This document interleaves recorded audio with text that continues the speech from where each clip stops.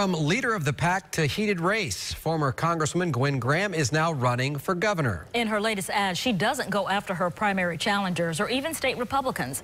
Investigative reporter Christopher Heath put the ad to the truth test to see if Graham is making promises she can't keep.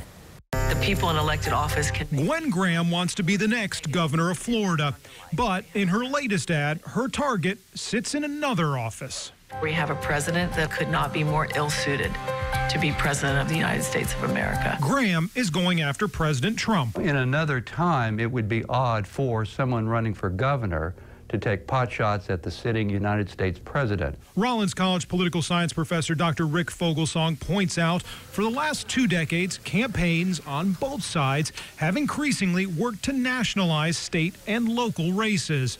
Voters might not know who the other candidates for governor are, but they know who the president is. She needs to say that she's against Donald Trump because that's what has fired up Democratic voters. With Trump as the focus, the ad makes one central claim. Donald Trump is not going to be able to stand in my way of doing what's right for the people of Florida. But how much power does the governor really have?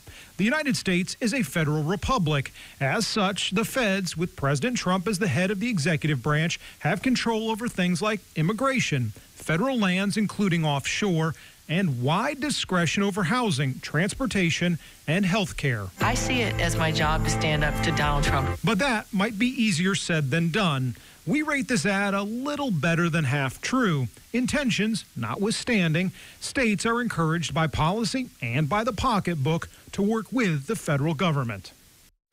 Now, the race for governor on both sides remains wide open. A recent Gravis poll found about 60% of voters on both sides, Republicans and Democrats, are undecided. A very high number, but then again, the primary isn't for about another 4 months.